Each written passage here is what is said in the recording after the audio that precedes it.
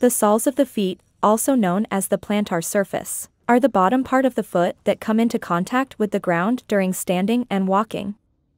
The soles of the feet play a critical role in providing support and stability to the body, as well as cushioning the impact of each step.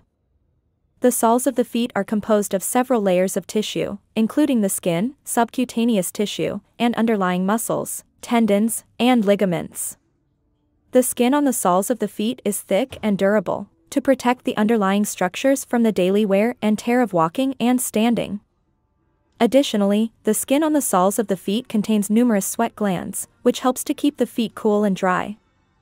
At the bottom of the foot, there are the pad and arches that help the foot to adapt to uneven terrain and provide shock absorption during activity.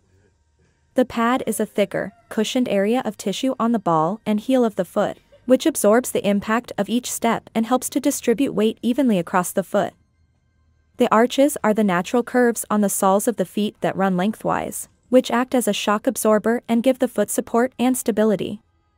The soles of the feet also contain several important points or reflexes that are associated with different parts of the body.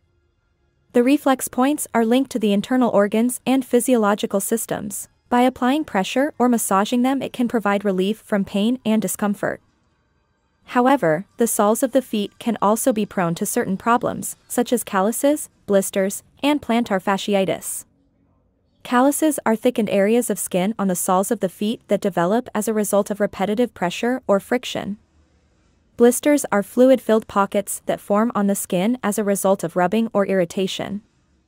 Plantar fasciitis is an inflammation of the plantar fascia, the band of tissue that runs along the bottom of the foot, which can cause pain and discomfort in the heel and sole of the foot.